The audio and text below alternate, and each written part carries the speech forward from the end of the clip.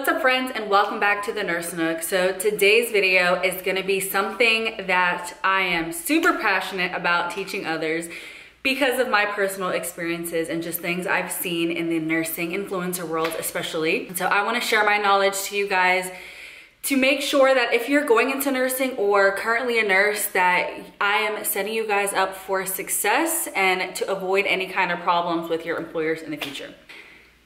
Social media in the fields of nursing is one great, amazing. The online community, especially on Instagram, is insane. I feel like nurses have the strongest community online. So many influencers out there, so many funny meme pages that people literally go to like a cathartic therapy session. The community is super, super strong. On the flip side, it can be very dangerous and detrimental to your career as a nurse. And so I'm gonna share with you guys some things that I have learned on my path and mistakes that I hope you guys don't make on social media, because it is a very, very fragile place when it comes to working as a healthcare provider. And so I'm gonna start with the most important thing, because if you listen to nothing else in this video, if you listen to this first tip, that is enough for me. So the biggest thing that is gonna get you fired as a nurse is posting on any form of social media about a patient. And when you hear that, you think, oh, I'm not gonna talk about my patients. Of course not. But I promise you, it's deeper than you think. Posting about a patient is not just, oh, I took care of Mary Jane today. She was a 74-year-old and she had pneumonia. People think if you don't give any kind of like specific identifiers that it's okay. Well, let me tell you, it is not okay. So in nursing school, they teach a lot about never posting with any kind of nursing patient identifiers, which is true. If you post with any kind of patient identifier, whether it's age, even gender, race, anything like that, those will for sure get you in trouble. But apparently now it goes deeper than that. Hospitals are not just looking at, and when I say hospitals, I mean like management teams. And let me tell you guys, if you didn't already know, most large hospital systems have a team whose job it is to literally comb through social medias of employees and ding them on anything that is inappropriate. And not only that, especially if you have a large following, people are haters out there, one, just so you know. If you have any kind of, you don't even honestly have to have a large following. If you have one person out there that just doesn't like you for whatever reason, they can screenshot anything inappropriate that you post and send it to your manager or your hospital system. And so posting about a patient, let me get back on track with that. It is not enough to just not put an age, a gender, a race, a name. What a lot of hospitals are going by now, if a patient can look at your post and know that you are talking about them, that is a patient identifier, and that is essentially a violation of HIPAA. Certain hospital systems are definitely more strict than others, but honestly, I don't even want to play around with that.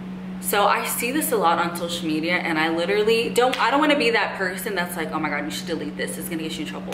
But in my head, I'm like, oh my God, you should delete this, it's gonna get you in trouble. I see a lot of people talking about like, oh, I had a patient today and they came in to the ER on their lunch break, and they were, you know, they were there for eating salad and then they were vomiting and it was a huge mess. Like, whatever it is, obviously you didn't give any patient identifiers, you didn't say a name, you didn't say a gender, whatever.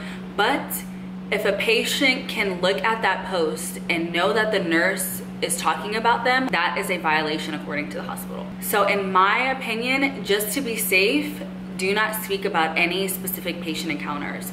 If you notice, I rarely ever talk about specific patient experiences, and if I do, I generalize it. And so that's why you don't really hear a lot of story times from me about like crazy patients I've had or crazy scenarios I've had, because if a patient were to watch my video and say that, oh my God, that's me she's talking about, they can easily report it to my hospital system and I can get in trouble for that. And not even if a patient sees it, but if a hospital administrator, if someone sends it in, if they see that I'm speaking about a patient, especially in a negative light, that is my ass and I'm done for. And so since we're on this topic, something I highly, highly recommend to you guys is to never show your badge online. Cover it up, squiggly it out, whatever you can.